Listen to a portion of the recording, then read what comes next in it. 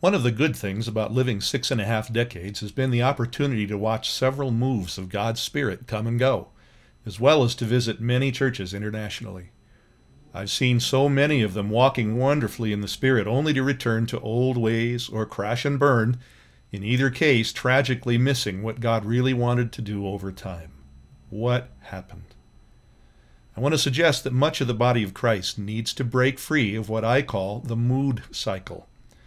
Too often we come to the brink of breakthrough into a real outpouring, sensing the imminence of something wonderful that could change a church, a generation, or a nation, only to have the enemy of our soul begin to whisper in our hearts and ears in order to sow heaviness. We then become captivated by moods, fall to discouragement that it didn't happen on our timeline, and fail to press through in prayer.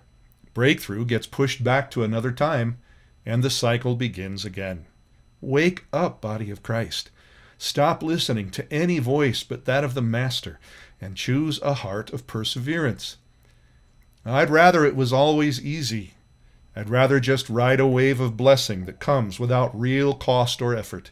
But there's that word we don't really like, perseverance. It's a word for grown-ups, for those who know what maturity means. Perseverance isn't perseverance until you're tired, discouraged, it's taken too long, and you don't want to do it anymore.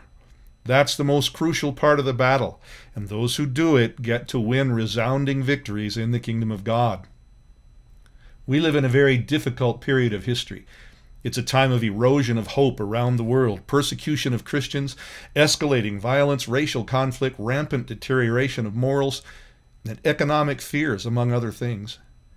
Watch for accelerating turmoil in October, particularly around the election in the United States.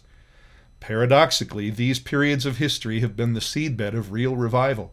Study the dark spiritual state of society in the American colonies when the First Great Awakening broke out in Northampton, Massachusetts in the early 18th century, or the immorality running rampant when the Haystack Revival erupted in 1806, as 5 students cried out for a move of God on their university campus in Williamstown, Massachusetts.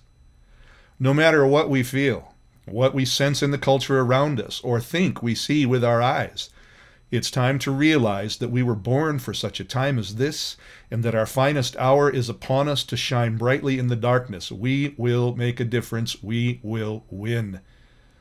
I believe that we live quite literally in the time of Revelation 8, 3-5. It says, "Another angel came and stood at the altar holding a golden censer, and much incense was given to him, so that he might add it to the prayers of all the saints on the golden altar which was before the throne. And the smoke of the incense with the prayers of the saints went up before God out of the angel's hand. Then the angel took the censer, and filled it with the fire of the altar, and threw it to the earth. And there followed peals of thunder, and sounds and flashes of lightning, and an earthquake." If we will persevere in prayer, regardless of moods and feelings, listening only to the voice of Jesus rather than to the world around us or even our own feelings, our prayers will be magnified in heaven and in this season as they mix with the smoke of the incense rising from the heavenly altar of incense. In response, fire will fall and revival will be loosed. Never stop, never give up, never let go. God is coming in power. Your blood is ever cleansing. You live so I am living. When I'm in you, I rise again.